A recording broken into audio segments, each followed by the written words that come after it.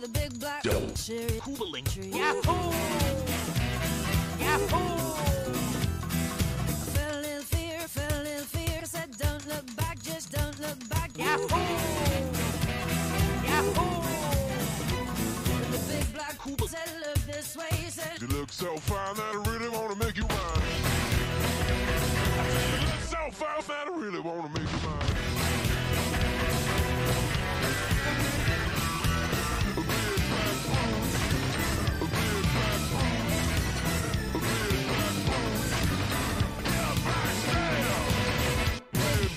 but I said no, no, no, no, no, no. I said no, no, you're not the one for me. No! No! No! No! No! No! You're not the one for me. Here we go, he's finally here. Performing for you, he's the leader of the field act, you know him too. He can buy his first, and he needs to. He's an house member of the DA crew. Are you gonna be my My heart hit a problem in the early hours, so stopped it dead. Yahoo! Yahoo! But I 4, 5, 6, come on and get your kicks, come on and get your 6, come on. Right back at ya. was sent it to a place in the middle of no place, a big cherry and a cherry tree. Yahoo! Yahoo! Now I won't come back, cause it's all so that could, you know, I got a back, yeah. Yahoo! Yahoo! And it said, Like a slave, you always late, but you know Yeah! I know we ain't got much to say before I let you go away. Yeah!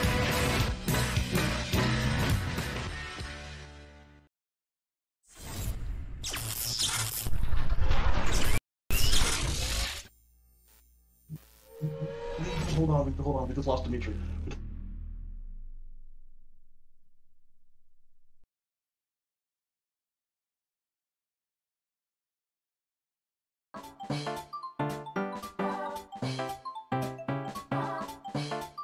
One second, just give me.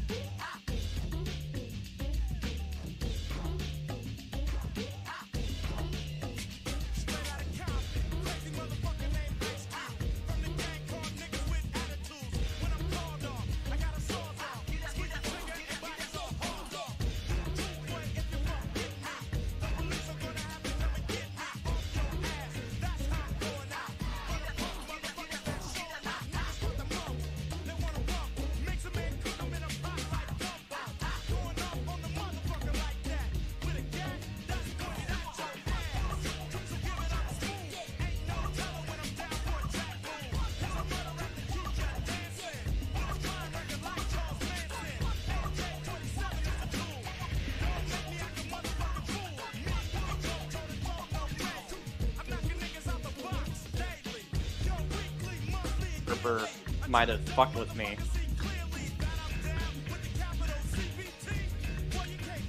But I did report a couple of the tweets because he asked me to, so I'm trying to get it taken down. Because a couple of her friends were reposting it. What? Okay.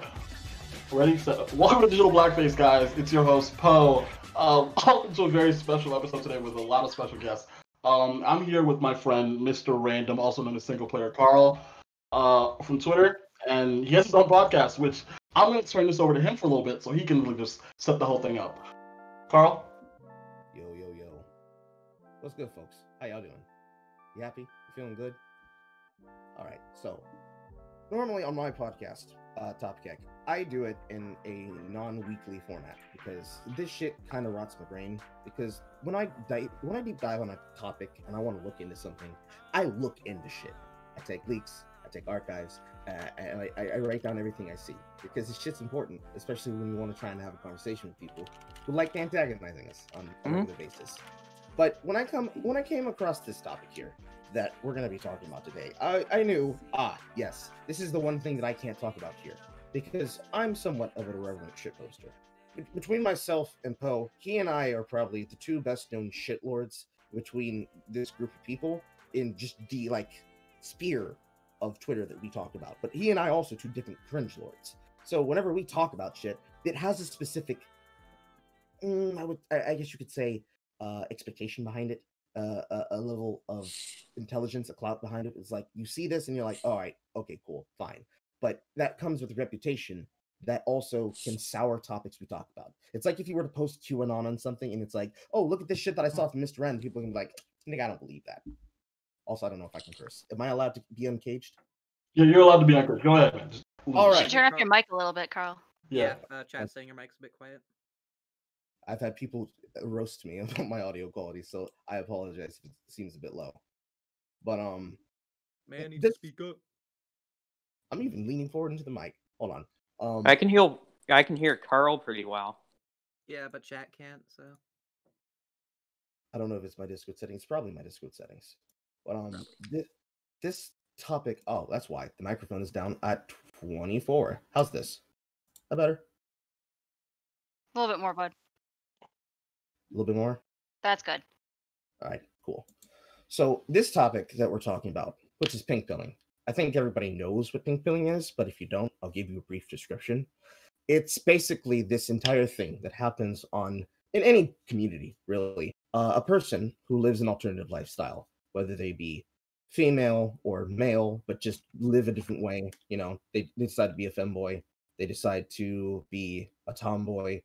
They live a certain lifestyle, and somebody comes along and tells them, hey, you're actually trans. And they're like, no, I'm not.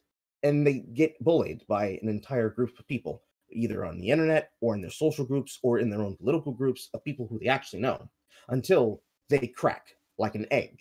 And they come out of the egg and they transform from this person who was just denying themselves all of what they could be. You know, you just come out of your shell and be the pretty little princess that you were supposed to be, instead of just lying to yourself, and you'll be happier. You know, you do the top surgery, you do the bottom surgery, you get your cervix removed, you get your sex organs removed, and you'll just be happier. You know, it may not be the best perfect thing if you feel that you have dysphoria, or even if you don't have dysphoria. It's like something Dark Sidious would tell you, freaking. Yes, it basically imagine that Darth Sidious imagine Palpatine was telling Anakin, and rather than trying to get him to go to the dark side, imagine he was trying to tell Anakin, you're actually a trans woman. That's pink pilling. The entirety of Return of the Jedi is actually a very useful allegory to pink pilling. And when he turns into Darth Vader, he's actually now a trans cybernetic woman. The god of analogy. I told you. And so, knowing this and how serious this is, because even though we're joking, it's actually a serious problem. People have lost their lives over this. People's lives have been irrevocably ruined because of this kind of bullying. And there's really no way that they can be pushed back against it, because a lot of the people who get targeted by this, in the research I've done, just within the month, when I started talking about discovering this topic and then looking into it, a lot of them tend to be autistic, and if not autistic, or very socially awkward, if not just very scared of talking to people in general. So they're very Because- desperate to belong somewhere. Yes, some of them are. They're desperate to belong, or they really hate themselves and they want to fit in. They want to at least feel normal. And these people who they call themselves egg crackers, they come along to push them into these communities because you need to consolidate. You need to be groups with us. You need to talk to us. We're here for you. And then when they do this thing, it becomes a power relationship where they are constantly bullied into following the specific right way to be, because there's supposedly a right way to be trans, and anything outside of that is basically haram. Which And- is incredibly counterproductive to what they claim. No, to be I'm a- about. I'm a not. Oh, hello. Oh, he's back. Greetings. Oh, Hey. we got Dimitri back. Dimitri. Yay. Hey, Well, Dimitri. God has blessed us once again. Okay, sorry. Carl, you were saying? But basically they get bullied into being into these groups and circles, either because they do all these things and they still have this power dynamic, the egg crackers, over the people who were once eggs that have become trans because of this gaslighting. Because not only is it gaslighting, it's also quite literally holding them hostage with the information that because they have done this, that now they have power over them in all of their social circles, because it can actively affect you enough that it can ruin your life. It can ruin your business, it can ruin your relationships, and it can just ruin you in general. And when there are people who have this done to them, when they get bullied enough, it can actively push them to want to commit suicide. There have been plenty of cases and examples of this, and most people would just pass it off and say, oh, well, that didn't really matter. It's just people making their own choices. They knew what they were signing up for, but it's worse than that. Because those people that I talked about earlier, the ones that happen to be autistic that this happens to, this is happening not just on a adult level, this is happening when they are children. Who here knows about Nesbitt Naples? I do not. I can't say I have. Give us a I've never rundown. heard of them. So Desmond Naples, otherwise referred to as Desmond is Amazing. Oh, I Oh. Oh, okay, well, Mark, now that guy, oh my god. Now we all know. Okay. Yeah. Yeah. All right, so yeah, you get what I'm saying here, right? Yeah. Yep. That's some shit that But that's nobody not- Yes, it is. forced But into. you know they will argue that he's not trans, he's just a drag kid. I would mean- say that Drag it. kid to them, but I would yeah. say that is a different thing. Could say they're tangentially related, but They're related. I but would- I- not, yeah, I one and agree the with same, that. I would say. Yeah. When I think of pink pilling, does everyone here know Avy?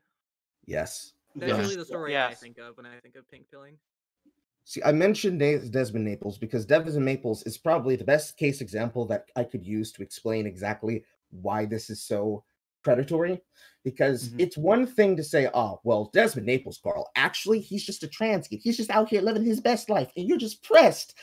Sweetie, I don't know if I should be concerned more or less unless the child is pressed up against the ball sack of a registered sex offender and pressed up against all those men that he's dancing on stage for dollars for. Because I've lived in California. I know how it can One be. of them convicted of murder. Yes, they are. But yeah, I don't know. I don't know if it's smart to say, hey, we shouldn't worry about that if his mother is doing this to try to live vicariously through him. And that is just the beginning of the hole that I've been going down while looking this up. Because to look into this problem is to start asking yourself some real questions about, you know what, maybe I could tolerate talking to some people like this and understanding what the fuck is going on here. Because to talk about this problem, especially with the kind of visibility that I have, is not doing a service to discussing the actual problem here. Because everybody knows at least somebody, even if they haven't talked about it openly, who's been affected by this. Because this is like happening on a sub-layer of society, unironically. All I've seen is like just the very like I'm not really like super into like the serious side of Twitter. So all I've seen is like the fringe of like what happened. So like Avi, like we just talked about, like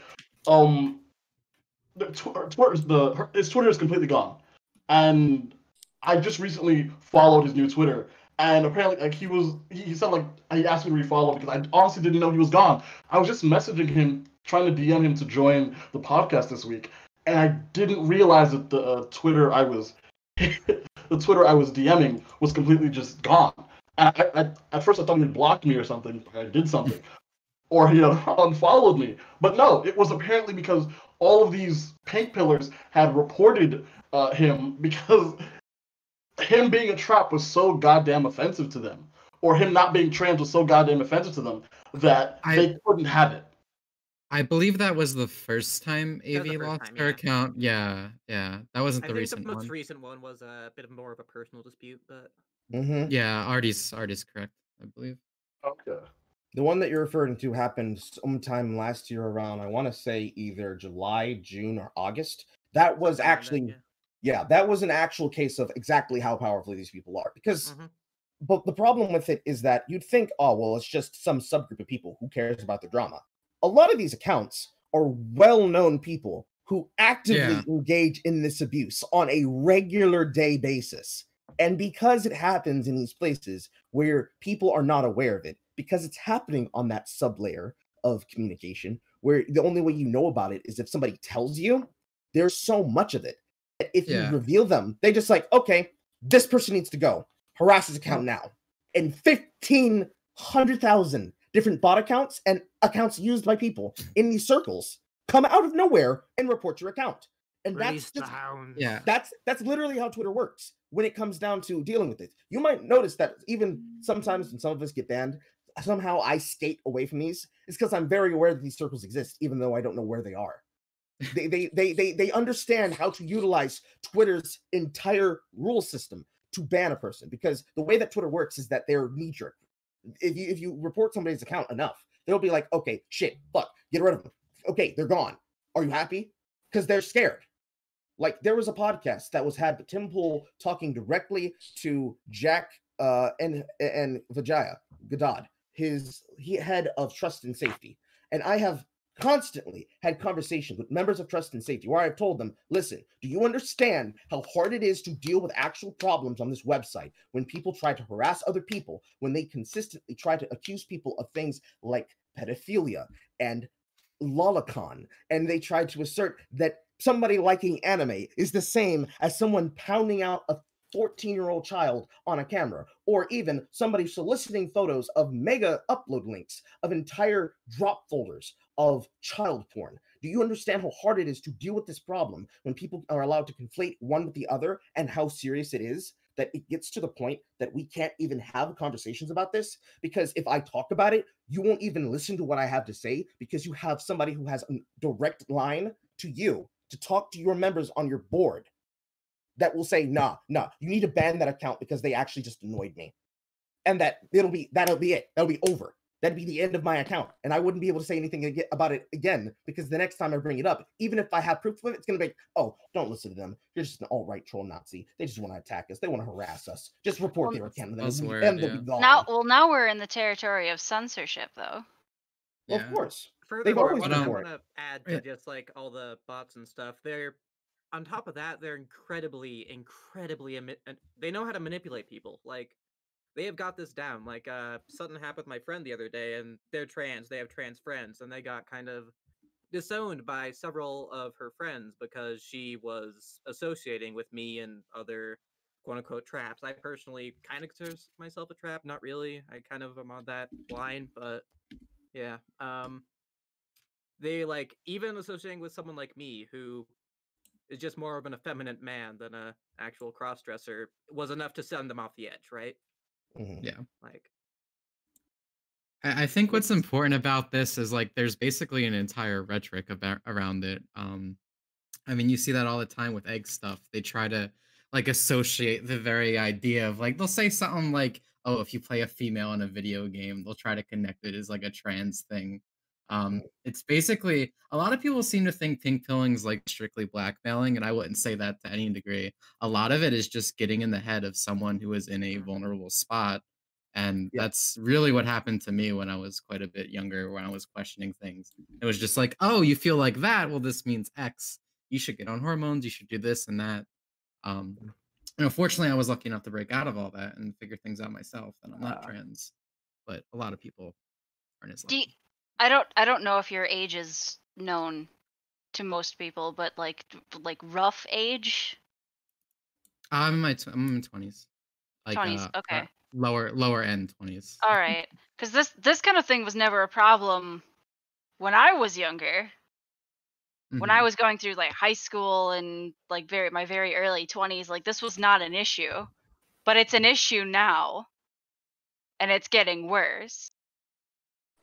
Is it cool Yeah, if I would I definitely say that. is it cool if I interject? Because I don't think I've really talked about my Yeah, point of of view course, on go this ahead. whole thing. Okay. Absolutely. Go. Yeah, go for it. Absolutely. I think it's a mix of some older trans activists being blatant sexual predators, and some trans Yeah. people who are kind of a little bitter that they weren't able to transition as kids. So they're kind of projecting that insecurity onto kids, and they're living vicariously through them. And some of the Yes. people that they talk to, and they're like, oh, you might be dysphoric, you might be trans, you might need to get on hormones, or you might want to get surgery.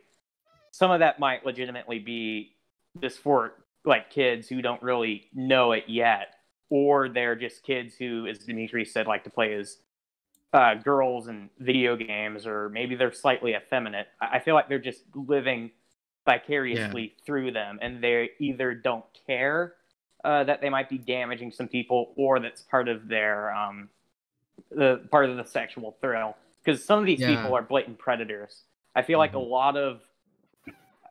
some trans activists on the left are sexual predators, and I know this is going to get people really upset at me. Like, I'm sure there's some on the right as well, but some like hardcore trans activists on the left are pretty Like blatant Jessica sex Yaniv? offenders. Absolutely. Mm-hmm. You just had Key to bring her up, witness. didn't you? I mean, she's pretty big. She's pretty big. I mean, Yeah. everybody She's kind of. also fat. I would prefer if we did like Voldemort and just never brought her up. I mean, I've never really experienced pink pilling in that sense. I don't Yeah. know if it's because I've always been a vocal political centrist whenever I've used social media. A lot of woke artists don't really like me because I associate with people like Poe or Dimitri or Shiwan Head or whatever, or Chris Raygun. So a lot of them don't like me. I'm not sure what it is, but I don't know if I really experienced that. I guess I'm just lucky. Wait, did you just put me in the I'm- same like breath as Chris Raygun and Chew on Head? He did. Yeah. He did. And I we're like all it. we're all there. Okay. But Jane, I do think you have a good point in that, like, I don't even always think pink pilling is malicious. It's a lot of time it ends up just being projection. I feel Mhm. like.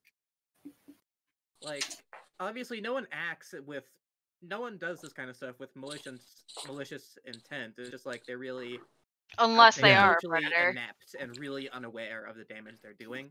Yeah. And part of that comes out of that desperation you were talking about, right? Like, Yeah. I think there's some Oh. people who are doing it with malicious intent. I've seen a few of those.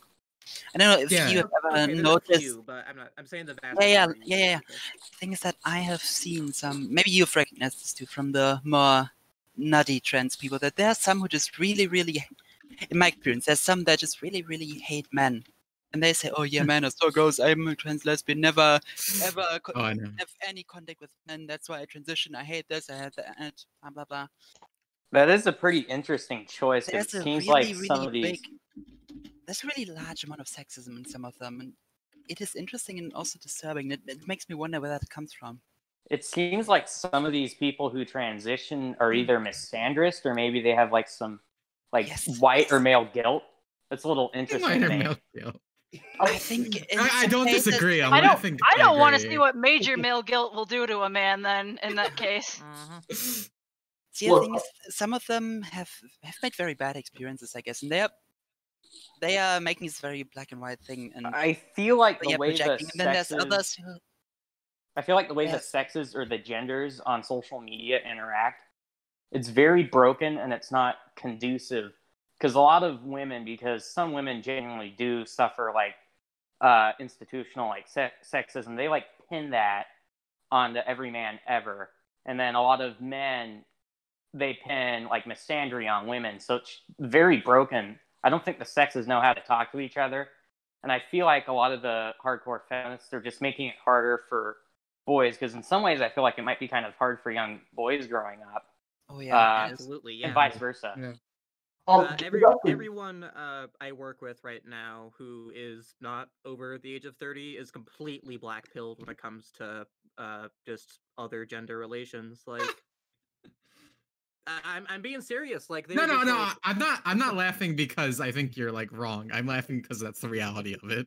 uh-huh. It is. And they're just like all they talk about is just like they're just talking about their friends that go to college and just how depressed they are and how the only thing that really gives them satisfaction in life anymore is the paycheck they get every Wednesday and like drugs and alcohol. Like it's really, really sad how people are struggling to find something that we as animals and furthermore humans as social creatures like we need like compassion and love and all these wonderful things, and we're being deprived of it, you know? Like it's sad to see.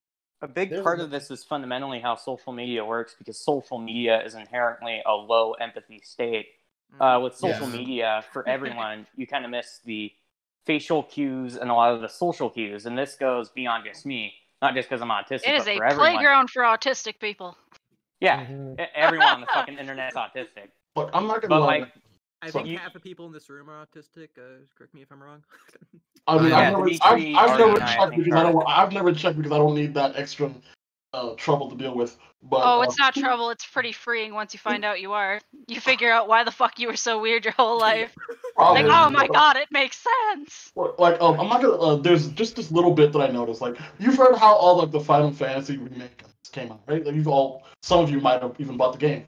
But there's a part where Cloud dresses up as a girl to infiltrate a scene, and Well, that was in the original game from 1996 Honey, or something. actually, he Yeah. is a trans woman who's Julie. going out of his shell. look, and The in game the is expressive of just how broken he is inside.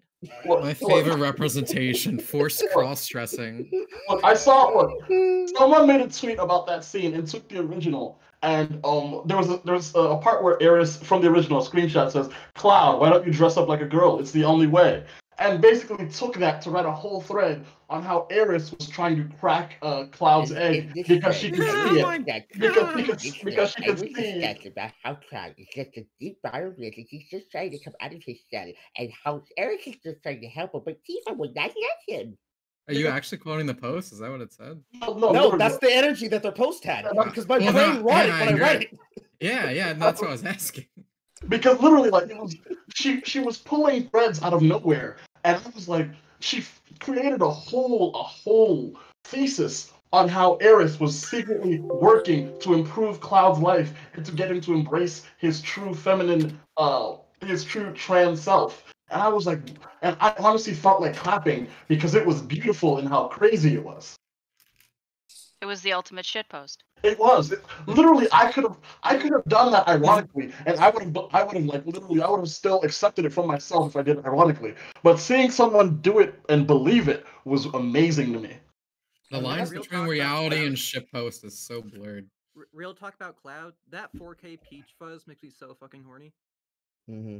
Cloud's so hot, dude. So it only made you horny because it was in 4K. You had to see all 4K of those pixels to get you horny. You know, they don't make 4K in real life. It's not gonna look that good. There's also shit that's like the VG 24/7 Oh article yeah. that was made. I just found my tweet, and it's like going back into a time machine from April 14th. They wrote an article about femboys are the new video game hero, and they have. Did the we talk picture. about this on your stream when I went on it? I don't think we I did. think I remember it. Okay, go on. Sorry. Probably not. They were making this entire thing, and let me open this up. Poe, can I send this to you so you can put this on screen? Oh, so it's a burner. Burner, okay. Because I have a whole, you know, I have a whole folder of this shit. So Yeah, I'm definitely sure of it. I probably sent you like 3 links already, and I wasn't sure where I could send it to. Okay, no problem. I'll What were check you it out. talking about? I was saying that This social article. media is inherently a low empathy state because it removes a lot of the social cues and a lot of the cues you get from talking to a person face to face. And a lot Yes. of people on the internet are kind of jaded and they're kind of primed to assume the worst about someone. That goes for communities like Kiwi Farms, but in general, with like the attitude that a lot of people have with dealing on the internet. I've experienced it a lot, not even just in political fights, but I'll get in like a minor argument with someone and they'll assume, Jay must think X or act like X because they're primed to assume the worst. So I think that ties into why the trans community is so vicious because the trans community is one of the most angry, the most like hateful internet subcommunities I've interacted with. Oh, I 100% agree on that one. Jesus Christ. Like, Especially, there's like this weird fucking hatred that the community has against effeminate men. Like, it's Like, so all the time. fucking weird. Yeah. All the time. All it took was me making like a video being like, oh, I like using the word trap for femboys, and sometimes people call me it. And then now I have people harassing me for 2 years now because of said video. You know what's funny? I'm on like 50 turf block list, and I'm not kidding. Chances are, if you go on a trans person on Twitter and they have the Pickaroo avatar or a trans flag in the background, I am auto blocked by them. And the only thing I can think of is I talked to another animator friend and I said something about non-binary people, and I guess I just got placed on 50 block lists. But awful, dude. On that note, remember when Glinner got a freaking Pickaroo avatar? Yep. That was amazing. I'm envisioning he like wakes up every morning and he's like ignoring his kids, and he's like, "No, I need to rant about the trannies on Twitter. I can't do something useful like water the lawn or write a script. I have to rant about trannies." These are the important things. You gotta know what? remember. I gotta say something. Like, I've always wondered, just like unrelated, I've always wondered how come it was so hard. Why people were just like, internet drama was so common on just Twitter and everywhere. Because, like, to me, I always show people because it's easier for me to show empathy online than it is in person. Understandable. Yeah. So, literally, I've always wondered where all the internet drama came from. So I guess understanding now, realizing that that description, how social media is a low empathy place, I can understand it. Because I have to work a lot to build my empathy in real life. So it's just a lot easier for me to practice that in person when I don't get annoyed by people. It might just be the specific communities that me and Dimitri and Artie interact with, because I interact with a lot of trans people, a lot of artists, and a lot of artists love to cancel other artists. This is something very strange I've noticed about a lot of artists. They are very pro-censorship, which is very weird. If you think about it. It's a weird point of view for an artist to have, because art is human you feel expression. like it'd be the opposite. Sorry. But I've had a bunch of animator friends just straight up get canceled, some of them blacklisted over Twitter drama. It's ridiculous. Like, every single day I see an artist canceling another artist. Like, they're so out for blood. The art should be a meritocracy. It should be artists helping fellow artists. And on Twitter, at least, that's only the case if you completely agree with them in lockstep. And I'm probably more left than not on most social issues, yet a lot of these artists refuse to associate with me. And I know of friends who are pretty left-wing who've gotten canceled. But I'm gonna interject as a musician. I also notice this quite a bit. Oftentimes, musicians don't want to like share their work or get nervous about posting their resumes, purely because of rapists, actually. Because so many SoundCloud rappers steal just random stuff they find and use it as, a background beat. Did you say rapists? You say rapists? I wasn't gonna say anything. Do you mean rapper, actually? Rapper, yeah, rapper. Yeah. I'm so sorry. I'm gonna shoot myself in the head. Anyways, right. I was just saying that it might just be the specific communities that me and Artie and Dimitri interact with, because the ones that Poe interacts with might be nicer, but at least with like artists, they like to cancel each other. A lot of people have gotten like blacklisted or canceled. Yeah, I mean, with my get famous off of posting the most obscene stuff imaginable. Who? Yes. That's wholesome in its own way, though. Who got? What were you talking about? We're all experiencing it together. You all get to suffer. That's how it works. Yeah. I didn't quite catch that. What was Dimitri talking about? Poe. I made a joke that what Poe posts. Oh, okay. Look. Yeah. I mean, I think what I do post is wholesome, because once you see the true degeneracy, you can only appreciate what is wholesome even better. It's maybe wholesome to Loping, but not many other people. Don't show what? That's it's only wholesome to Loping. And you will survive the winter. That's just why that is. Look, I help people. I love watching men getting caught in a lathe. It's my favorite thing. It's how I wake up. It's my coffee. I don't drink coffee anymore, but hopping on 4chan and seeing some wrecked videos really gets my blood pumping. I mean, yeah, it does for me too, but I don't expect it on my Twitter feed, my man. is cringe in I my expect it when I opinion. go to 4chan. I mean, you kind of do now. You kind of do now. I think I grew used to that when Loping started posting like Bowser Dick a couple of years ago. No, Loping really. That's not that Bowser Dick much strange. anymore. Loping is who taught me. Loping inspired me. Loping cracked my egg. I take that back. I take that back. So that's how you pull it all together, huh? That sounds really bad. That sounds really bad. Yeah, because when I first started talking to Poe, he was just talking about politics, but somewhere around like 8 months ago when Loping got banned again, Poe just started posting fucking cringe like crazy, like people getting their dicks cut open or like people eating the head of a donkey. Like John retweeted that. I know why. I know why. 8 months ago, I was annoyed with a lot of things going on. I was like, you know what can I do? I remember I was sick. I had the flu really bad for 3 weeks. So I was like, you know what? I just want to make people feel really sick too. So I was like, I just posted a bunch of random shit. So that's like your villain story. Kind of. I had the exact same villain story. I literally couldn't get out of bed. I was like dying. I was like, you know what? F Twitter. Let's make some people throw up. Wouldn't that make your own illness like worse? Like No, I enjoyed but it. you get Look, stronger. Trust me, no. You guys, the reactions I got made me feel better because Like, I'm sick. I avoid Twitter, so I don't see like anything raunchy or anything. So oftentimes just makes me a little bit more sick. I'm just like, no. See, I got used to that stuff when I was like 12 years old. I got used to that stuff when I was 12 years old, but I know a lot of people didn't. We did get off topic, didn't we? Well, I was just saying it might be making. Okay. It might be making Poe more resilient. Like it might be building up like his immune system to cringe. By posting all that cringe, it's building his immune system. I mean, it's made me stronger. I can handle more now ever since I started following Poe. oh, same here. I'm just saying. Like, back on topic. Yeah, anyway.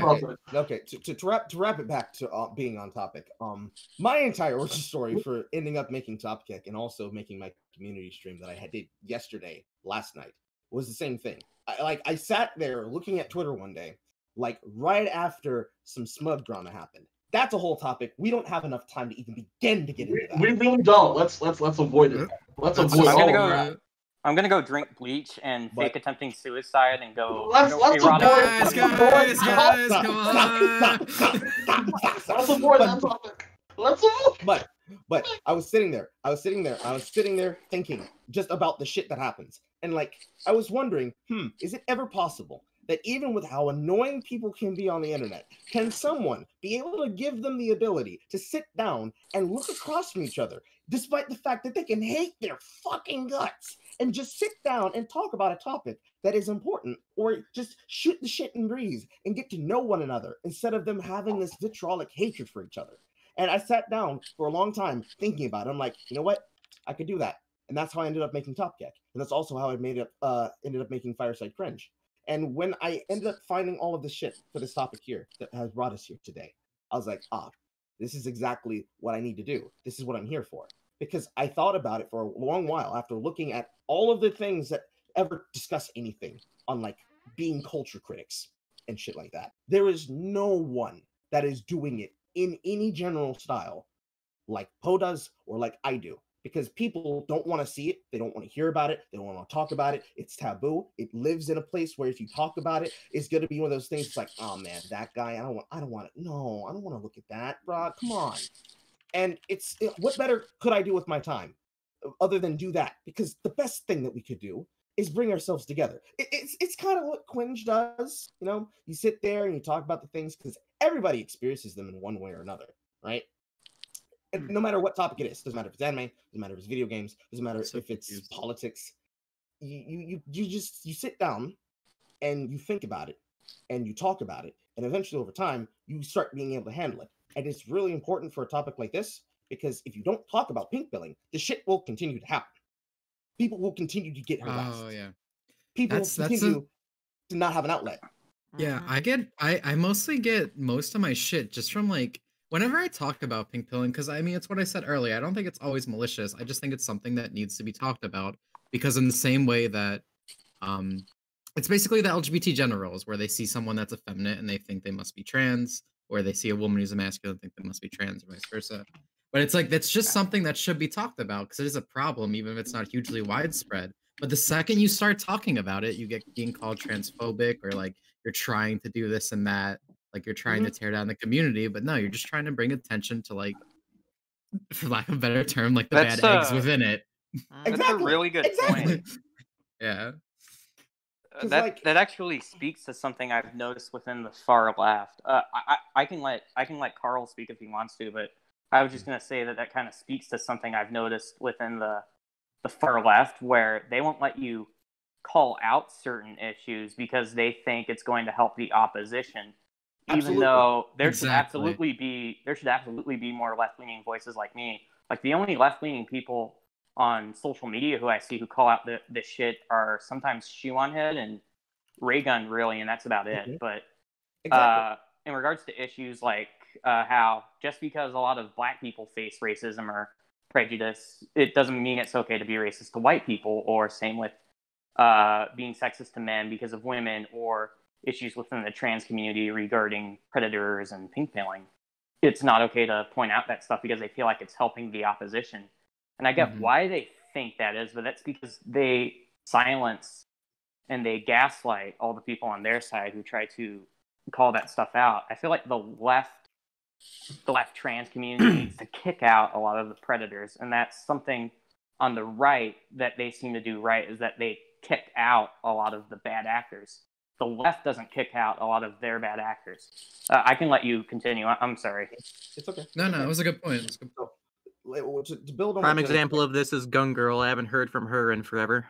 Oh, Caitlyn Bennett. Yeah, we recently. She's still milking the poop meme. She's still milking that.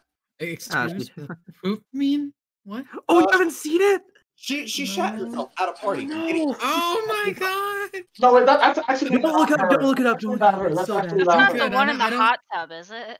Like, that's actually No, it's not her. not. It's where That's she actually shat not her. I'm herself at gonna a be party. honest with you, guys. That's actually not her. I talked to one of her friends. He was on the podcast, and that's actually not her. But she does kind of still.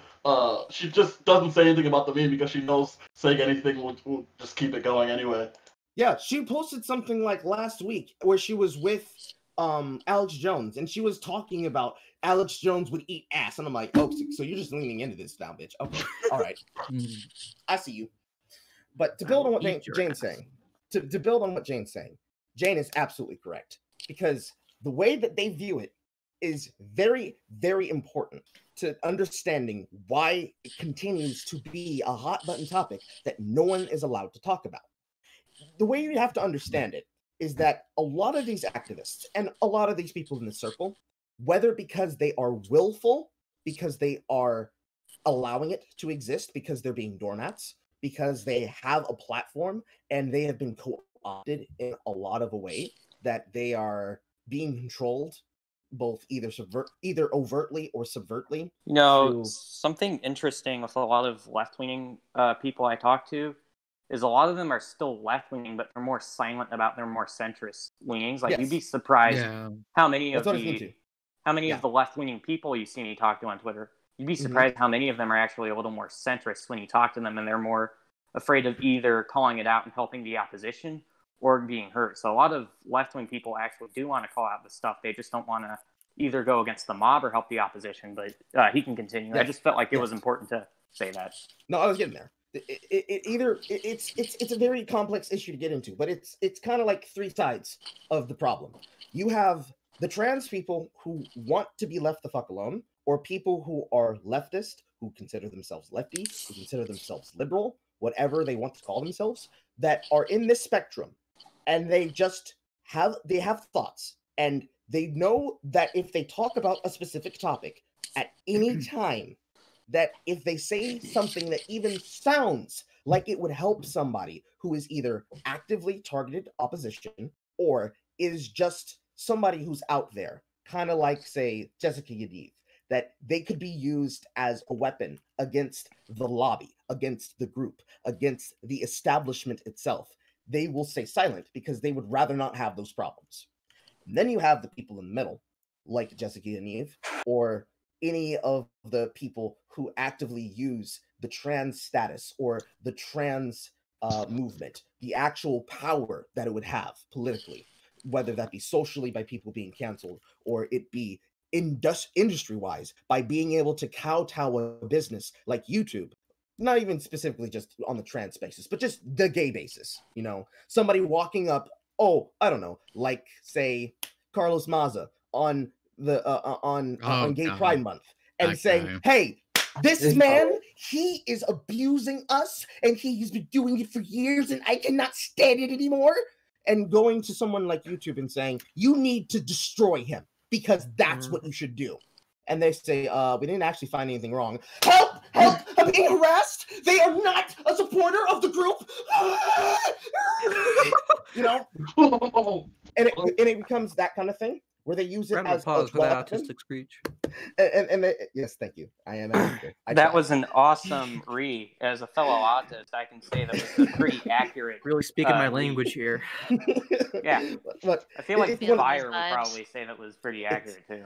It's one of those things where you'll have people who either they're political activists in the middle, or they're just people who are out there who happen to have collected this kind of power around themselves, like Mags Visaggio of Marvel Entertainment, who likes to sit up and say for Sweet Beans 99, otherwise known as Mallory Jessica Uchida. Oh, I used to That know girl. her. Raise your hand if you're blocked by her. The author of Manic Pixie Nightmare Girls, who will say, not only, actually, it's really good that PewDiePie got robbed. That fucking guy, that chud has so much money. And then we'll also then follow up by saying, guys, come on. Shoplifting's not that big of a deal. I used to do it all the time when I was a child. I used to do it all the time as a teenager. And then draws a one-to-one accurate model. And then draws a one-to-one accurate model of the Blake's art studio that can be found in Seattle, Washington, where you live, Mallory. Would you want me to interject about my experience with Mallory? Because I was friends with her for a couple years. You were friends with her. Oh. I want to hear this. I want to hear this. Yeah. Come on, James. Come on. Let's tell us. Spill the beans, if you will. So a couple of years ago, because like every other person in animation, I read Cartoon Brew, which is a prolific animation site. The owner, Ahmed Almedi, is actually kind of a lolcow himself. Like, he was directly responsible for the rise of bronies, and he covered for like John Kay. But a couple of years ago, he like posted some article about female directors in animation, and I just commented saying that I had been reading articles on that site saying that a lot of studios were hiring more women in showrunner positions. So the guy in the article getting upset that there weren't immediately more women might have been a little misleading, because it would take a couple years for women and in animation to get leadership positions, because a lot of it is based off of seniority. And I'm not arguing if it is or isn't a meritocracy, because I don't have that experience. But I commented that, and Mallory saw it, and I was like 15 at the time. She called me like a sexist, and I'm just afraid of being a white man. This was before I had come out as trans. Oh, okay. I But thought like she was trying to say you were faking it, which was just even more absurd. But a couple weeks later, she followed me, and she's like, I like your art a lot. And I'm like, oh, cool. So we talked a little bit, and it was perfectly fine up until about a year later, when I had got about 1,000 followers. This would have been about 2018. This was when I came out as trans. This is when I started talking to like Dimitri and stuff. But That's me. Yeah, I've openly been retweeting Ben Shapiro, and Mallory replied to it. And she's like, why are you retweeting Ben Shapiro? He's a notorious transphobe. You're literally killing trans people. And I'm like, I don't agree with his stances on transgenderism, but the specific tweet I retweeted was something about gun rights, which I completely agreed with. You can't resist the facts and logic, dude. And she was just like not having it, and a couple of her industry friends, because Mallory is extremely well connected within the animation industry. She knows a ton of people. I don't want to name names, but one of her industry friends replied to me, and she basically started calling me a sexist misogynist. And I think another one of her friends was like, it isn't even worth it to try to convince bigots to stop being bigots. Once someone's a bigot, they're always a bigot. You can never change them. And they were like equating me to a Nazi. Yeah. And then Mallory called me a Nazi, and I'm like, this is a little fucked up. You're calling me basically a Nazi over who I retweet on Twitter. And she basically called me a transphobe, and she said, oh, James trans, but she's actively working against other trans people, which is not what I was doing. So eventually she blocked me, and a couple more of her friends were basically going at me. I think she vague tweeted about me. I think I found out that she had driven an actual industry person at Cartoon Network into attempting suicide. She had several of her followers go to them on Tumblr and message them telling them to commit suicide. And I basically said that's not okay, that's fucked up, and I think she blocked me for good. I later ended up getting in drama with that person, but that was basically my experience with her. She believes all this stuff. She's incredibly far left. All her friends are either cartoonists or industry animators or like Tumblr cartoonists. She's very deep into that ideology, and I recall her tweeting about how her group of friends were enabling bad behavior, but it seems like she hasn't made any effort to stop that. But my experience with her is that Carl's assessment of her is pretty accurate. She's a pretty broken person. She's pretty abusive. She's like 40. Oh yeah, I heard she was 40. What? Hold on, I did not know this. Pause. She's what? Wait a minute. She's you 40, telling me, yeah. Are you telling She's me like- with that What? face? She's like late 30s. She's almost 40. Well, yeah. when I was talking to that person who she tried to push to suicide, I was talking to her about my experience with her, and she's like, Mallory's 40. It's a little weird that she's telling a 16-year-old to kill herself. Now that is some Classic sweet Mallory. beans. I just got a full body massage for that. Holy shit. Yeah, she's my fucking dad's age. It's pretty weird. She's like my dad's age, and she's freaking out about 16-year-olds retweeting Ben Shapiro. See, when I first saw her comics and stuff, I thought it was just some stupid fucking kid. But it went. Yeah, I thought she it was, was like, maybe wild to me. Yeah, exactly. It was wild to me when I heard she was in her late 30s. Well, a lot of the industry friends that were yelling at me, they're in like their 20s and 30s. Jesus Christ. Now that makes sense. Because I will say right now, if you actually saw a picture, because I've talked about her twice in 2 different videos. One was involving the shit that Well, she she said. actually passes pretty well. She's pretty cute. Yes, I was about to say that. Like, you would not believe that was 30. How old is she actually? I think she's 38 or 39. Yeah. Bro, I would have pinned them for 24. I would have pinned them for 24. My money was on like 20. Because like they look that young. They certainly acted too. It's actually great. It's actively great. Hey, see, we're not all Maybe the hate keeps her young. Maybe the hate keeps her young. I'm a misogynist. The hate- Don't speak for everyone, please. Look, to be honest, I'm a little bit of misogyny. I'm a little bit of misogynist, just a little bit. Like I like a little sprinkle of misogyny on my breakfast, just a little bit. just a dash. Oh, I don't know. You tweet about hating women a lot lately. Well, because to be honest, Because to be honest, I hate fucking women. Okay, You have look, more look, feminine men in this look, chat than you I have have- biological women. I have Yeah, that is also posted- true. I have posted a lot about hating women recently, but in my defense, I'm a biological woman. I just in have my a dick. defense, women. Am I right, fellas? Am I right? Like, listen. I'll say this for real. Like, we don't mean to call y'all bitches, but sometimes y'all bitches be acting like some bitches. Okay? A little bit. Like I have a heart. It's tiny and shriveled and black and dark, but I have one. Like a little straight up, raisin. like straight up. Let's put some respect on the name of the top woman disrespecter, Mike Headley. Oh, Keep them Mike bitches- Mike is my like. If he asked me to get a drink right now, I might drive to Canada just to get a drink. He wanted me Who, to do. I art don't for know him a who while this is. ago. Who's Mike? Mike, like, dude, the dude. If you come at him, he's got suspended like 23 times because if you come at him, he will rust your entire life.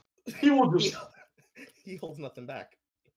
like some of the things he says are terrifying because like I'm like, Mike, you literally can't say this. You will get suspended in 5 minutes. And you're like, it happens, and he gets suspended just all the time. Living life on the edge. Hell yeah. Mhm. You got to sometimes because people forget that you're about that life. Like, You no, gotta no. pull that card. There was an Indian or Middle Eastern girl who had an OnlyFans who was coming for one of his old pictures when he was like still like way bigger, but he lost a lot of weight.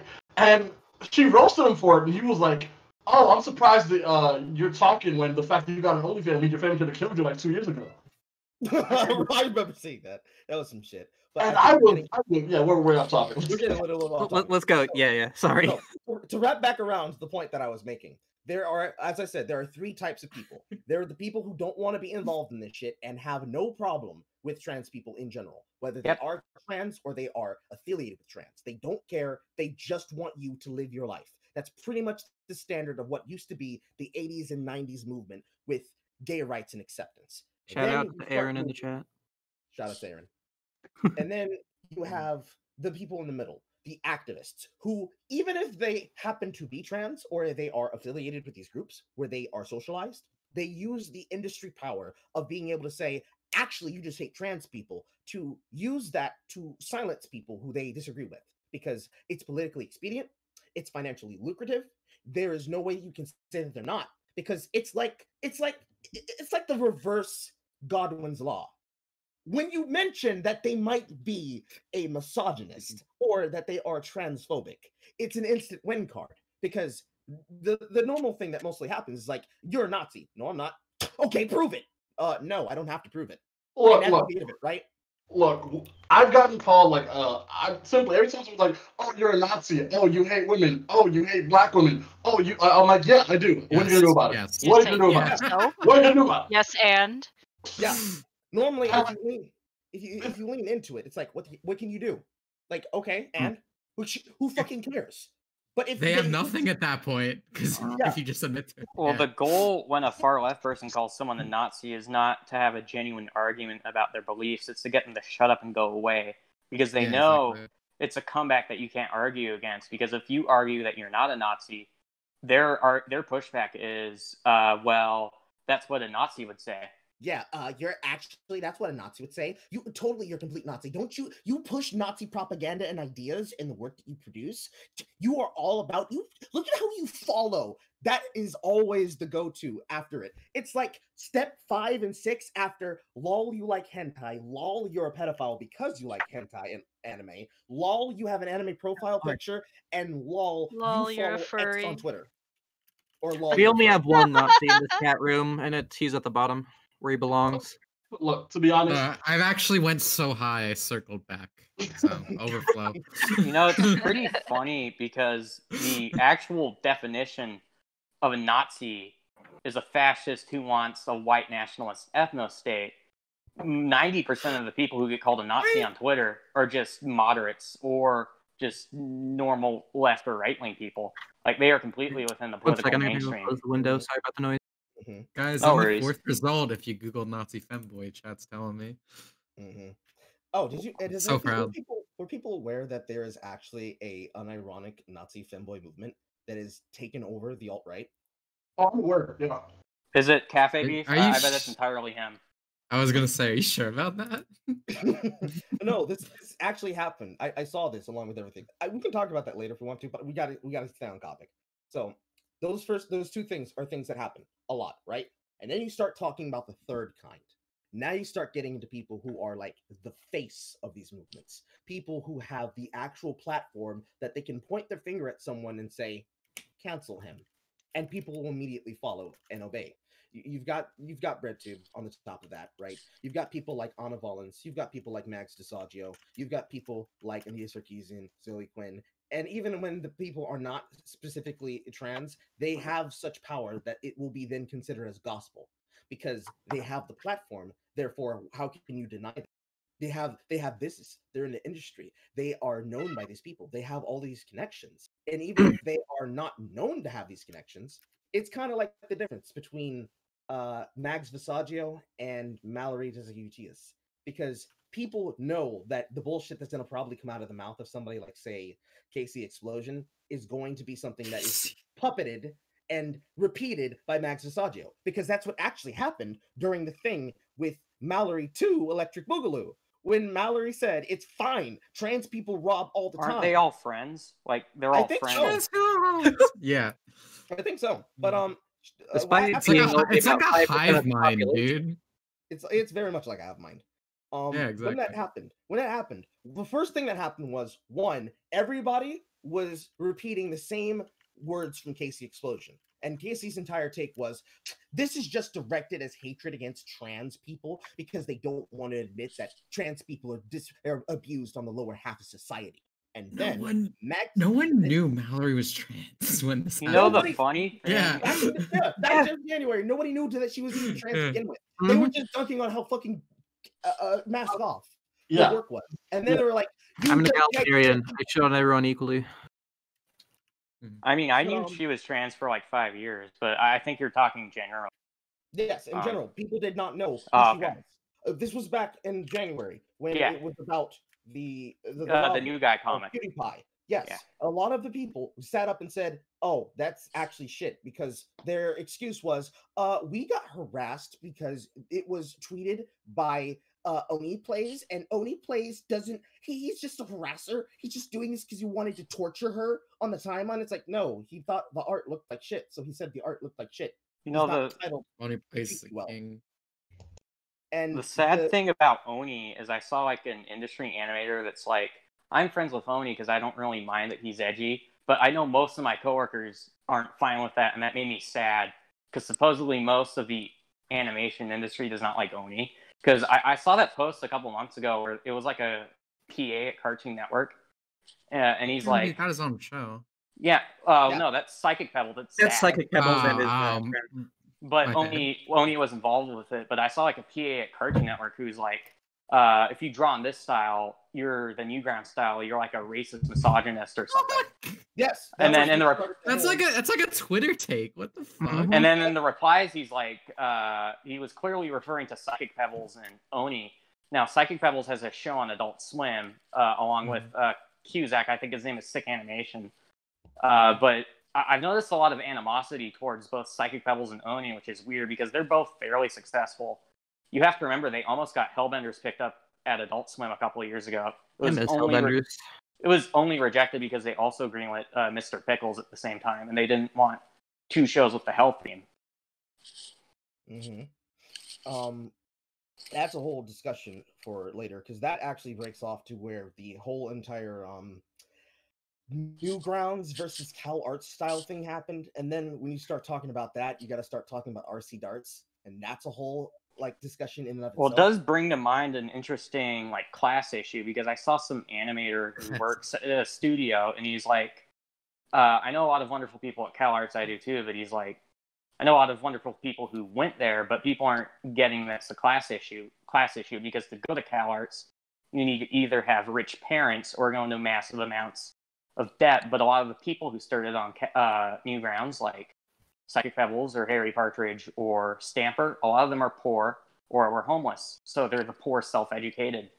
So they view it as the poor self-educated versus a bourgeois fake neoliberal who goes to a private art school. So it is a little bit of a class issue, I think. That might be why there's some animosity. That only makes it worse that it would be the case that why is his name not coming to mind right now? Wow. I probably know his name. But Newgrounds has a very libertarian slant and a very anti-censorship slant. Yeah. It's kind of in that same vein, because Aaron would be somebody who came from Newgrounds that then immediately turned on his friends the second he got enough clout to. He betrayed his people, is what you're saying? Yes, he betrayed his people. Aaron he sold them Hansen? out like the fucking Judas he was. Aaron Hansen killed Ego Raptor.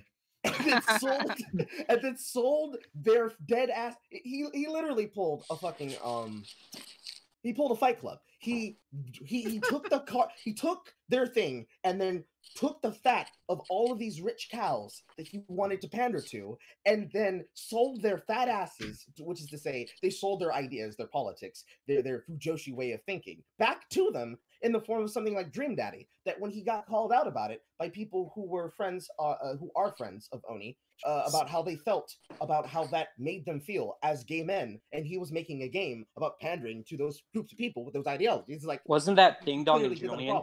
Yes, Ding Dong and Julian. When they talked about that, that was one of the biggest things that a lot of people took umbrage with, and when it was brought up and made serious, it was like, shit, because he didn't have anything to say to it, because he couldn't say that it wasn't, and there are plenty of people who latched onto it. And that's like the divide between those two different choices, between the people who subscribe to this idea. You have the people who are relatively unknown, who have a lot of power, but nobody knows that they do. And it's kind of like a trap card, a literal trap card, where if you mention them, boom, you're dead. And then you have the people who are the figureheads, the woke skulls, the people who are well known, whose names are loudly and proudly displayed.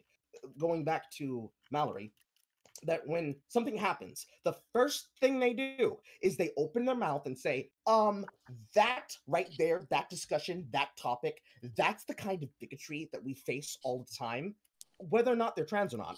Because if they're trans, they say, that's the kind of bigotry that we face here in the trans community, because it pushes these heteropatriarchal cis ideas of white power down on us, because we as the underprivileged do not get the ability to speak on issues and topics. And then out of the word works, you just happen to see this person who uses a name like Lactitia, this sissy trans woman who is Wait, hold on. appropriating Say that Black again. names. Lactitia? Lactitia.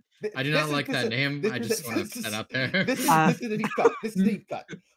There's this group of people that are trans women, that the men who have become women, who subscribe to this idea of being queens of spade, which is women who engage Why? in- Hold on, what? There are people who engage in this Look, fetish. Wait, let me explain. Let me explain this. Okay, you take it. Yeah. Oh, you're an okay. expert on this? Is that what I'm Well, getting? I pretty much I think he yeah. has this fetish. I think Poe has this fetish. No, Queen of Spades and Snow Bunnies are basically, imagine like, you know those white girls who have like on their bios, only dates black boys or whatever. Oh, Those are Snow Bunnies. First of all, they're like baby Queen of Spades. Snow Bunnies actively go after and only date black guys, and it's their fetish. Like, they don't realize they have a fetish, or maybe they do, but it's their fetish. Queen of Spades take it to another level. They fully are aware it's a fetish and they accept it. Some get like tattoos of spades on their bodies somewhere, and they just like, they go ham into fucking black guys. Like, it's just like, it's like a disease. Like, they can like an entire room of and black this is guys. coming from a black man, keep in mind. So Yeah, like, it's literally like they have Queen of Spades. They literally have Queen of Spades. They have Queen of Spades a face mask now, and I literally saw a bunch that were sold out on eBay at the beginning of the lockdown. The beginning of the lockdown, and I'm like, how quickly did these bitches buy these masks? How quickly? Gotta How many of represent them? your love for black cock, you know what I mean? And I mean, A lot of your DMs are making more sense now, Poe. no, on my old a lot account. of coal in those women. On my old account, I literally, once I posted that thread about Queen of Spades and all that stuff, I so many tweets I got from like Queen of Spades and like Snow Bunnies, and it was just hella weird because these women were as old as my mom, and I'm like, it's just Do you feel weird. weird that a decent number of white women all like fetishize people like you? Yes, it's very weird. It is I'm weird. very It's uncomfortable weird. with it. It's very uncomfortable because on the one hand, especially as a black male, you were like, okay, this is cool. Oh, this is nice. This is nice. It feels nice at first. It feels nice at first. it's free poon. Like, Yeah. I completely disagree. But on the other hand, you're an object to them. Like, yes. On one hand, it's like, oh, these women actually treat me like I'm a god king. They're rubbing my feet. They're cooking me meals. They're giving me food. They're giving me money. These husbands are letting me fuck their wives. It's wait, is this great. coming from experience? Yes. Well, I don't know about that. Well then.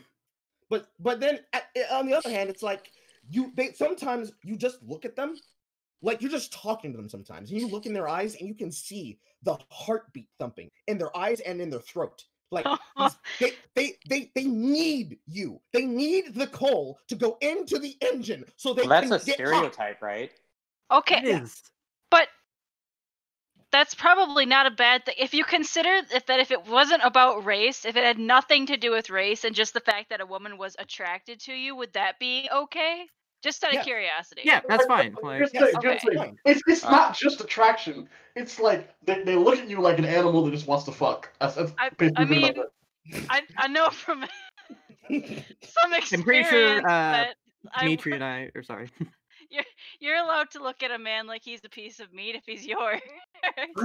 It's different, though. I don't It's even know really what sex different. is, so. I was actually gonna say that I was gonna Poe and Carl are completely wrong, and that the ideal man is 5'2" and chubby like Dimitri and I. I think that's actually the ideal man. This man, It's not that chubby, jeez. this woman is a follower of Virescence. I will not submit this slander to happen on stream. I will fight against this Slaneshian propaganda. I pretty sure I can speak to this extent, not in terms of race, but in terms of identity, I guess. Dimitri, I'm sure. Yeah, I was gonna go there. Ken. You weren't. Go for Huh? it. Yeah, I was Oh, am I gonna go cutting out? there too. So no, I was gonna yeah. say I was going to go there, but go for it. Sorry. No, But yeah, like sometimes I get DMs from certain individuals that either entail genitalia or just are really like blunt, I would say. like How blunt are we talking? Like, what are incredibly they asking for? forward. like And they what- will like say like, "Oh, I'm very interested in you," or like I can just like Just a straight dick up pic. bust out a Just DM a if dick you really pic. want to, but like I'll I've censor only it. But, like, gotten I've only gotten a couple of horny DMs. I remember tweeting that I was horny like 6 months ago, and a bunch of older men sent me dick pics. But aside from that, I haven't really gotten any. I A don't lot think of them, I've ever seen anyone be horny for me. a So lot I of can't them are relate. from trans lesbians. have you which is seen weird. any reply to your tweet, Dimitri? Look at me in I the have no eyes. Dimitri dropped out, I think.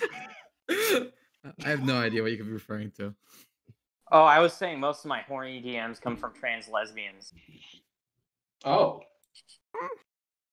Well then, They're usually the most aggressive yeah. in my experience.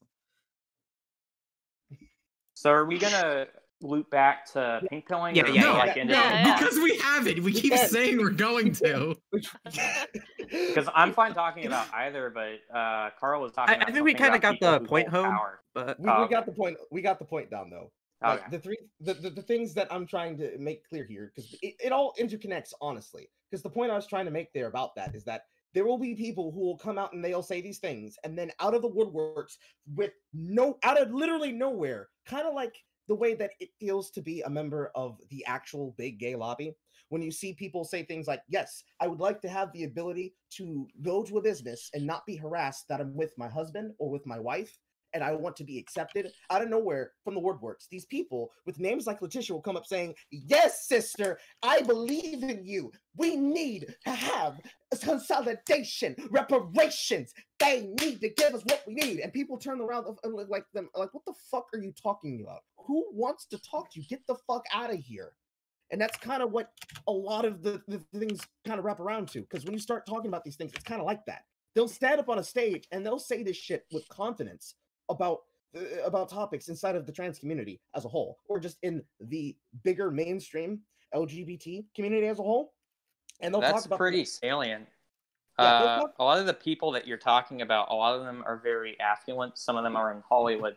They're in a much different spot socioeconomically than a normal, let's say, a normal trans woman in Indiana who just wants to transition and be accepted and live her life. They're living a completely different life, and that's sort of why I get a little annoyed when some like right-wing activists, they get a hold of like pink pilling examples and they're like, "Oh, this means transitioning itself is invalid, or every trans person ever is like a predator." They're not getting the distinction between a normal trans person and like an insane activist. And I just wanted to say I really like that point earlier that Carl was making, that a lot of people who seem to have no clout have a lot of power in an industry. Like, for example, you could have like 0 followers, but be friends with a lot of like network or movie executives or a bunch of directors, and you could determine who or what gets fired, even if you have like 0 followers. It's more about connections than social media, but they do go hand in hand. People do get those connections from social media, but my point is that people don't distinguish between a normal trans person trying to live their life and an activist. And a lot of these activists, they're in a glass ceiling, they're high and mighty, they're in a different socioeconomic position. I can't really take the opinions of a bourgeois like neolib who has like a check mark. That's why people hate check marks. They're all like rich journalists. Nobody can relate to them. Yeah, they don't actually speak for the people they're always trying to speak for. And in Mhm. fact, they're usually counterproductive to those people in most cases.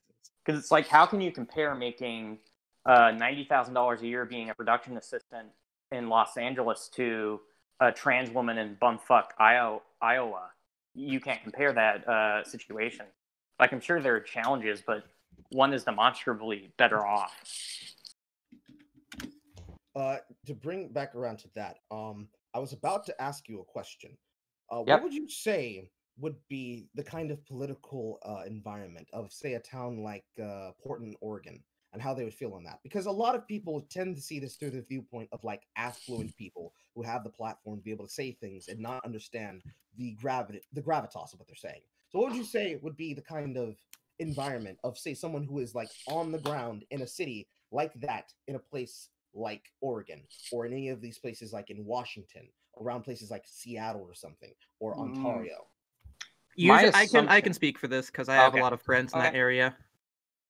Usually the general consensus is they just follow, like, it's more of like a follower culture, I would say. Like, instead of kind of hating the people that kind of live in those areas, like Seattle, obviously Jeff Bezos, and like Portland, Oregon has a bunch of why-nots and stuff.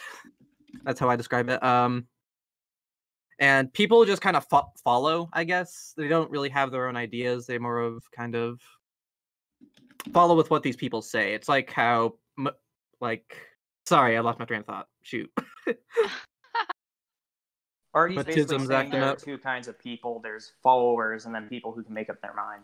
Yeah, exactly. And more of there tend to be more followers in like big cities and stuff, I find.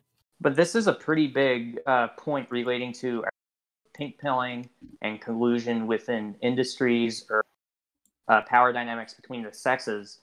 A lot of people under pressure, they just tend to follow what their perceived leader is. And to Carl's question, my assumption is that the parts of Portland near the universities, they would probably be more like the activists on Twitter. But I do know a couple people in like San Francisco who, if you go away from the universities, it's a little more chill. Okay, so I ask that because a good point that I want to make clear to the audience and people who may be tuning in and listening is like we're talking about these topics, and people might come away with the idea of, oh, so this is just some shit that doesn't actually really matter. Okay, so they have the industries. Okay, so they're in the schools. That's fine, but like they aren't hurting anyone, right? Like the people are being bullied. Sure, yes, Carl, I understand. I believe that, but like, what's the actual like control they have on this? And I just sent Burner some things because now is when we start talking about how they're trying to change laws in cities like Portland, Oregon, or in Excuse places me, like what? Olympia, Washington. Because you might think, that's interesting, Carl. Do you have anything to prove what you just said? Because I'm gonna need to see some data on those jokes that you just casually made about us. There has been a very serious coverage in places like Olympia, Washington, just Washington State in general. Washington State is a giant like factor of this. There have been multiple passes on multiple bills in places like Olympia, Washington. There have been passes on bills in places like Oregon. There's been bills like this inside of Canada in general, but Canada's kind of a lost cause when it comes to this topic. So they're pretty cucked on this. It's been this kind of issue in Alabama, this kind of issue in New York, this kind of issue in Georgia, South Carolina, Florida, Nevada, Utah. Florida, that's a surprise, actually. Yeah, Florida, in my experience, is rather conservative. Yeah, that's why I'm saying it's surprising. It's a very small knit community of people, but they exist. They're there. They try to push things through, but they're not as successful as in places like Washington State. And I'm going to try and find this tweet so I can have Burner show that as well. Because on screen, Burner is showing examples of what I'm talking about.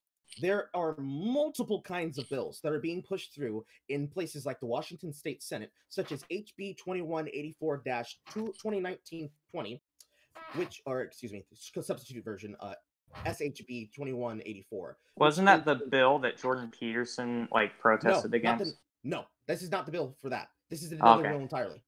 This is the bill of Washington House of Representatives of ESSB 5395, which is a bill that is saying that you should have the right and the power to force sexual education on children as young as kindergarten all the way through to senior, all the way to the 12th grade.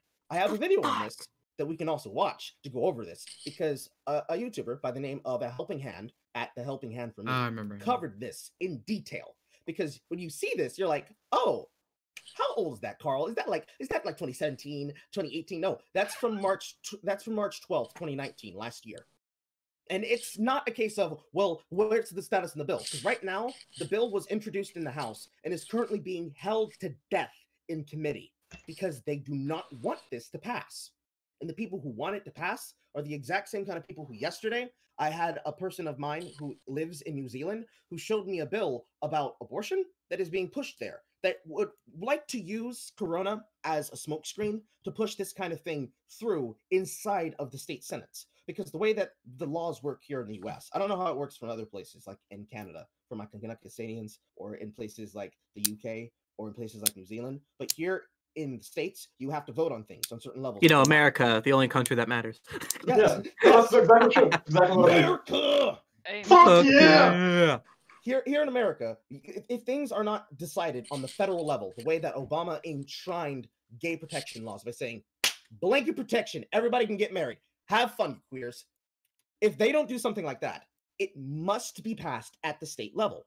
And this is where you start not hearing about these things, because a lot of people think that this kind of corruption starts top down.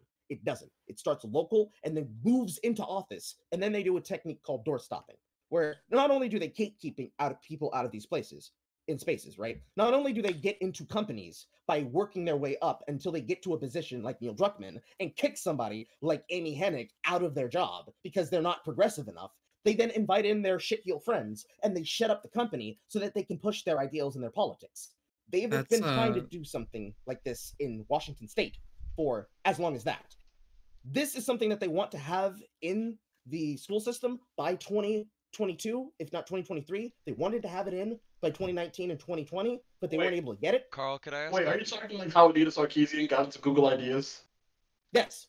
Oh, Carl, okay. could I ask a question? It's the same framework everywhere. Yes. Yeah, sure. Go ahead. So you've talked a lot about like how they're doing it. You say it's a little bit sneaky. You say they start locally and then they spread out. You say they're kicking people out. I haven't heard a whole lot about what you disagree with in the bill. So like what about this? What do I disagree with in the bill? Yeah. What don't you like about? I will show you. Terrific. Werner, you have a nice voice. Thank you. You're so sweet. There is You have a nice voice too. things in the bills You that I also disagree have a with. nice voice. Namely, thanks guys. From the You're video and also welcome. from My the voice? bill itself, Jeez. where there are pieces in it where they will start trying to teach your children about sex education, kind of against your will, and refuse to allow you to have the ability to dissent from it if you as a parent do not want your child to be involved in it. Ultimately, I could care less because it's not my children in there, fortunately, because I don't live in the state. But if it was my state and if it was my children, I'd kind of want to have say in this. And the thing that this bill does is that they wanted to insert a rule in this bill where you as a parent cannot consent, you cannot stop this if they were to get their way and if they got that into the bill. Because the way that it was supposed to work was that their parents were supposed to be notified of this kind of education happening. Because, you know, you don't want your child when they're 5 years old to learn about, you know, sex organs. Well, why not? I don't think most people would. Why not? Yeah, why not? They're kind of not. They're kids. They're kids. Like they're kids. What about it? So, something embarrassed. Can I just share a little story super quickly? I mean, think about it this Yes. way. I mean, if you don't want to take your kid to a public school because you don't want them to learn a history class, right? That you don't want them to take world history in high school.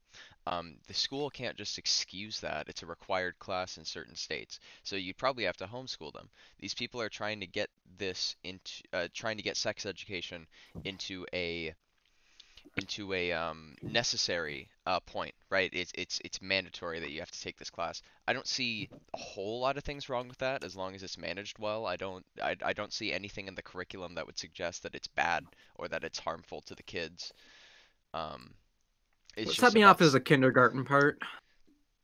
I Yeah, think the that's- issue with sex education is related to my trans thing because I feel like some people are either ignorant or they have like good intentions, but they aren't cognizant of the whole effect of their actions. And to Carl's point about Neil Druckmann at Naughty Dog, has that been confirmed? Because I was reading Blood, Sweat, and Pixels by Jason Schreier, and it was basically saying Amy was forced out because Uncharted 4 had a small team. Because in 2009, when they finished Uncharted 2, they split into two teams. One did Uncharted 3, the other did the original Last of Us.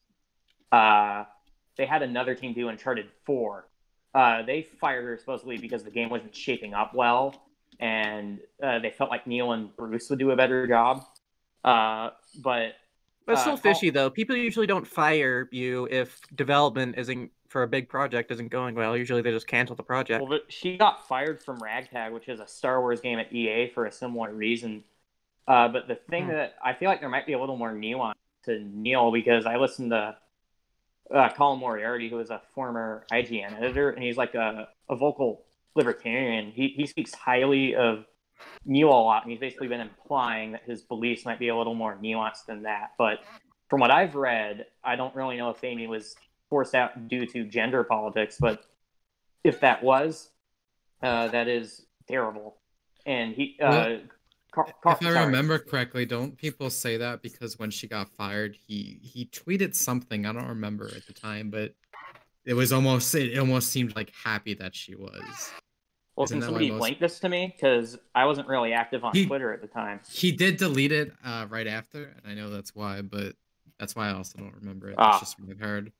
And then to Carl's point about the damage that these people do to the industry, they do damage in the sense that they are preventing people with different viewpoints from, and I'm not just talking about entertainment, I'm talking about like tech or like the corporate world. I would assume corporate's a little more fiscally conservative though, but with like entertainment and stuff, they're preventing people with more centrist or conservative viewpoints from getting projects greenlit.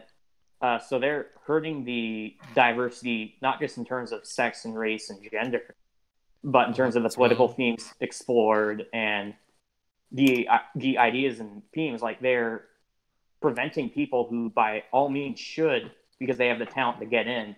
And they're also enacting inaction, because what a lot of these people miss is that by only calling out people for sexual harassment who they selectively either want to harm or who they've decided should be canceled. Because Les Munez, he was only called out because the CEO of National Amusements wanted to reforce some between Viacom and CBS. She only publicized those allegations, which were true. She only publicized them because she wanted him out so that the remerger could go easier.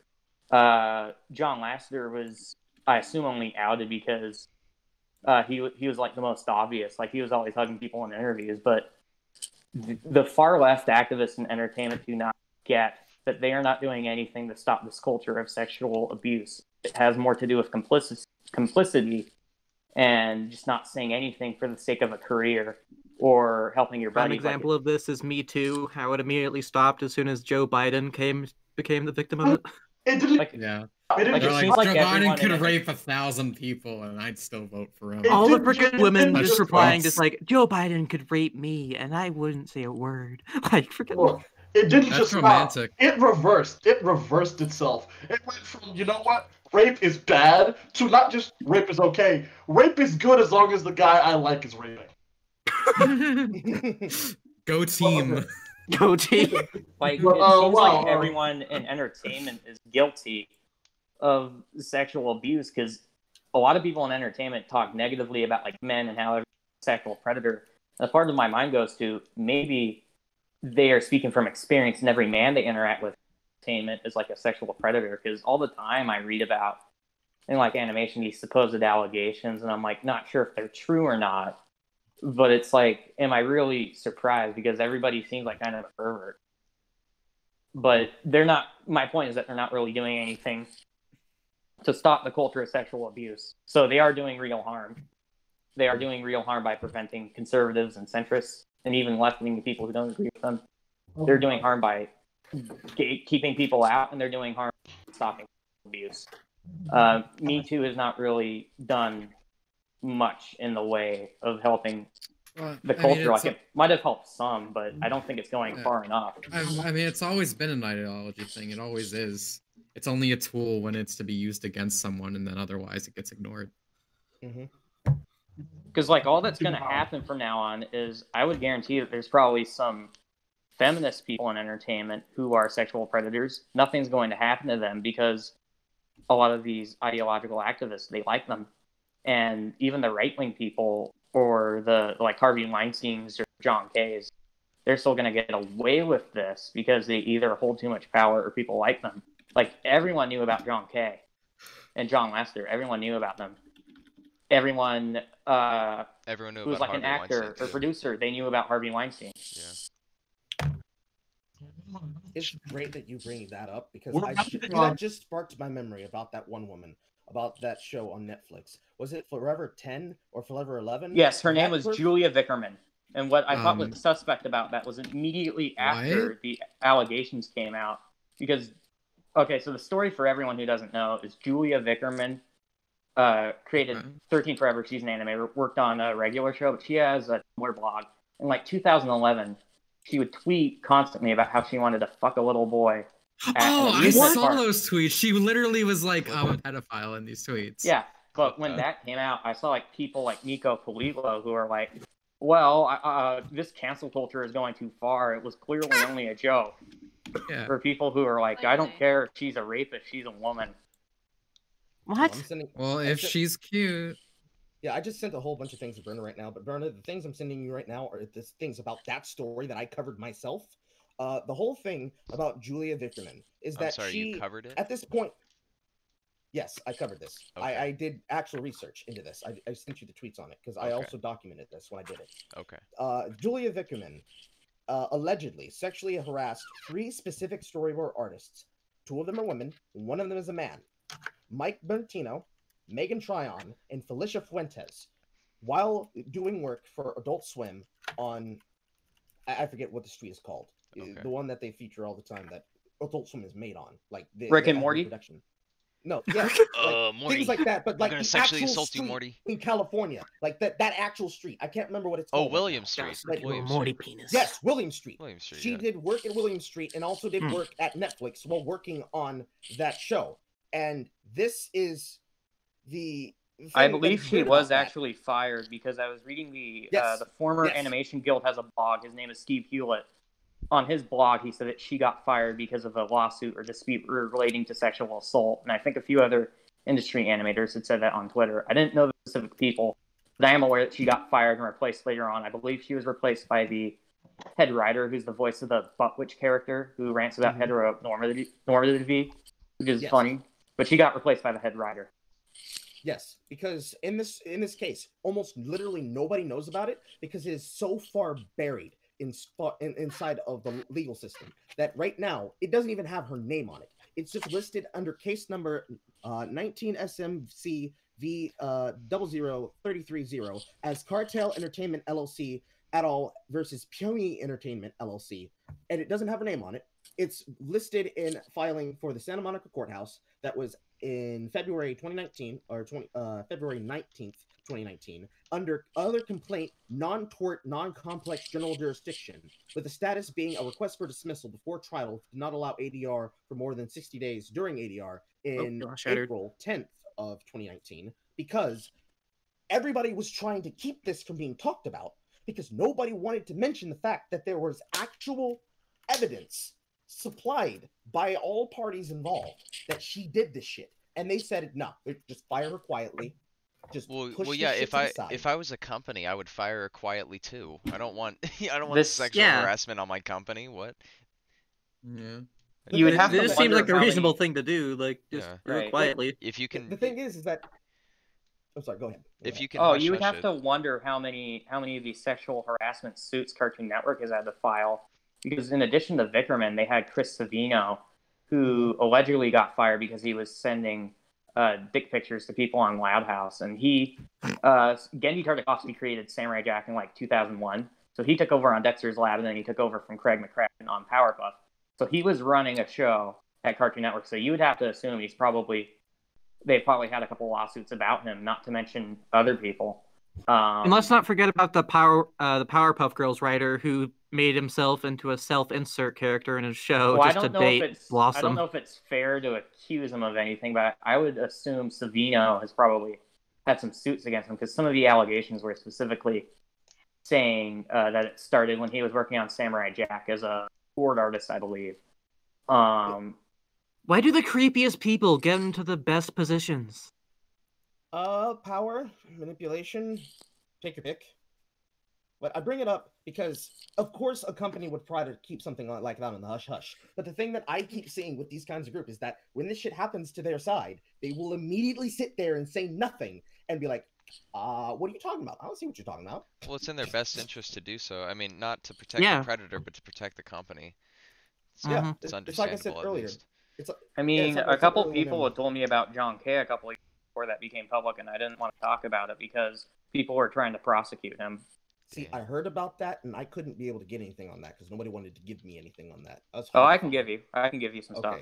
Send that to my send that to my DMs. But yeah, like it's like it's the same thing with me too, especially with Joe Biden, because Joe Biden killed me too. Let's just talk about that. Like, Joe Biden is inexcusable in my opinion. He killed it dead. He walked up behind it, he sniffed her neck, and then he took a full-on whiff of her crack. Because the second it becomes politically expedient and financially lucrative to not talk about this problem, or to just try to silently bury it, and the only way that you hear about it is if you follow the local news, or if you are able to pick up those pieces and talk to those people that are in the industry, if they even give you a gleam to it. It's like looking at an elder's abomination. Once you witness it, you can't unsee it because it's like everywhere. My favorite Joe Biden clip is the one where he's talking about the kids in the pool and them rubbing his legs. The leg hair thing? Yeah, that Trump one. made a meme about it. Does anyone actually support Biden in this chat right now? No. No. I would have laughed. Riding with Biden. Where are we going? Nobody knows. Well, I'm probably going to vote for John McAfee if he's still running because he's a pretty colorful guy. I don't know if he got the nomination. I think Vermin Supreme might have gotten the Libertarian nomination. But if it's McAfee, I'll vote for him. A toothbrush in every mouth, and everybody gets a fucking pony, my dude. Gets a pony. Hell yeah. If you disagree I with personally him, am going to vote for nobody. It's the good future. Actually, I'm going to probably vote for voiceover Pete. Allegedly, he's going to put his name into the candidacy just for a joke. Amazing. Oh, I love Pete. He's the best. So, well, this whole discussion has gone for a while. We're already past 90 minutes. Yeah. So, I think we should wrap it up. I think we should wrap it up about now. So, thank you guys for coming on. We really appreciate everything. This was a great conversation. And Carl, anything else you want to add before we sign off? Berner asked a question about what was the thing that I opposed to this, and why was the reason why I bring it up. And I gave you some material, and I want you to scroll up because it's before the things with Flish Rashard. I bring it up because there are multiple examples in just local school systems involving people like Angela Falarka, a teacher who was hired by the school system of UC Berkeley, or just Berkeley in general, to teach kids. And she was bringing kids to Antifa rallies and was indoctrinating them to do these things. Is that what they're going to be teaching in these kindergarten classes? No, that's not. That is not what they're teaching in these classes. Just for wanted that to make sure. video for what's happening in Washington State, that's in the Helping Hand video that I gave you. Washington State Senate wants to indoctrinate kids because that's the level of what's... It's a very triggering title, I must say. It's a very stigmatizing title. It is. Well, I mean, my question was closely related to the schooling, to the schooling. I don't really care much for the woman that should be in jail for taking kids to. I agree with you that she should be punished for doing that, but I was specifically talking about the schools. For the schools, I have no problem with children learning about things if the parents allow this to happen, because if this were, say, a different country, like, Okay. oh, I don't know, Saudi Arabia, and you have, or rather, a better case example would be the UK, where Okay. what happened in Telford and places like that, where you had Islamic parents saying, I don't want you to teach my children sex education in school. And it was an immediate, oh, all right, I'm sorry, Habib, I'm sorry. Sorry, Habib. Here, Holy shit. Awful. over there, immediate, I don't want my kids to learn this. If you have the right politics, no questions asked. We're sorry that we even tried. Here in the West, Well, it's always we're not pushing the things UK. through the bills. We don't Pushing it. we don't take religion into consideration when we teach in school. I mean, if you don't like the way our public school is set up, you don't have to participate in it at all. You don't have to have your kids participate in it. If you're so opposed to parents not being able to choose what curriculum their children can go through, then maybe you should push for the entire curriculum instead of just sex education. It seems a little weird that you would only say, yeah, they can fill my kid's head with whatever propaganda they want unless it has to do with their penis. That's bad. That's bad. No, that's not what I I'm mean? saying. Yes, I'm getting what you're saying, but that's not what I'm trying to put down. What I'm not trying to put down. I'm pushing against the kids because, guys, don't let them turn your kids into facts. That's not what I'm saying. Okay. What I'm saying is I would rather them not try to do this angle, because these laws that I've been going through, almost all of them try to bring things in under innocuous means, and not even about religion. Well, yeah, welcome to politics, my friend. trying to get them to look at things a certain way through a certain lens, and not allowing them both sides of the conversation. They're specifically trying to get them to use and listen to these kind of propagandas. And a lot of these bills, a lot of the people, kind of comparative to how New Zealand had a woman pushing for these extremely anti-woman abortion laws, a lot of these bills pushing for these anti-woman abortion laws. That is the most buzzword thing I have heard all day, my friend. I gotta tell you. Hey, if you want the bills, you can look into it. Sure, I'll look into the bills. If you'll send them to me. My thing with abortion sorry. is that too extreme on the other side of the view on the issue of abortion harms everyone involved. Like too stringent that a lot of the like religious conservatives have, where no abortions ever, even if you're a teenager and you got like molested or the baby is like harming your health and it might kill you. Like being strongly against even that's harmful to people and it's pretty oppressive, but also being like, no, even if you're 2 days away from a pregnancy, you can just kill a perfectly healthy baby. That's also really bad. I don't feel like either extreme is good for anyone in the long run, but that's what I have to say about it. I think Poe said he wants us to wrap up within a couple minutes. To bring it to the thing that I'm trying to get to is that my problem is that they're trying to stop conversations, period. Nobody wants to have the conversation concerning these topics. Not about pink pilling, not about the indoctrination of the youth, of trying to get them to bend like they're bending Desmond Naples.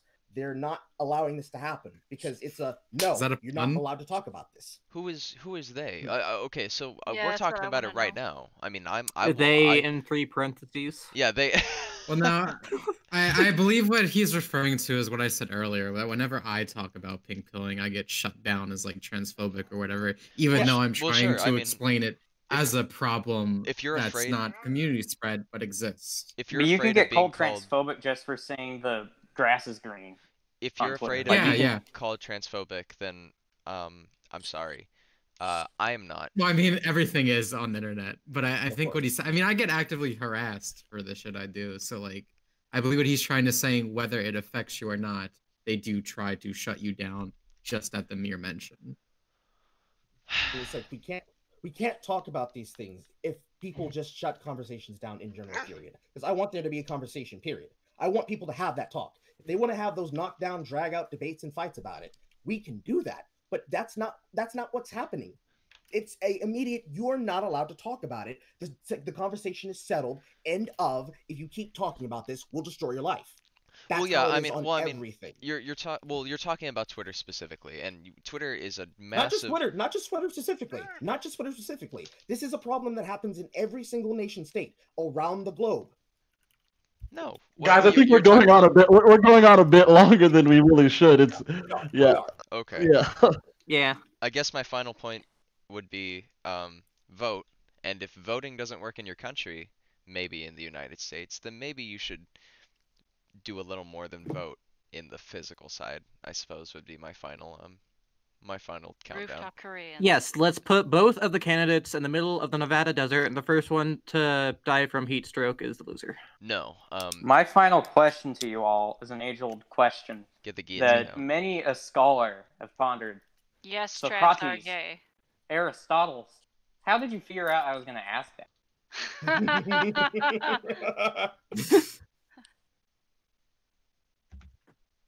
Because it is the age-old question. And there's the an universal. answer. It's Traps the are gay. freaking 69th traps law are of gay. physics. The traps themselves might not be gay, but to like a trap is to be gay. A little, Based- just a little bit. At least I half. like that 4chan You could meme say it's Lane sent bisexual. me. See, I'm bi, so I don't have this problem. Ah, Nobody Yeah, cares. By mastery. Nobody I feel like being cares. attracted to a trans person is objectively bi because a trans person has both No, it's pansexual. sexual. I guess bi or pan, but it's objectively both. Like I think it's a little dishonest to be like I'm straight, but I only like trans women because a lot of them have dicks. But it isn't fair to say it's gay either, because they have boobs. Well, it depends on what you're referring to. Yeah, when you well, say traps trans. aren't trans, are they?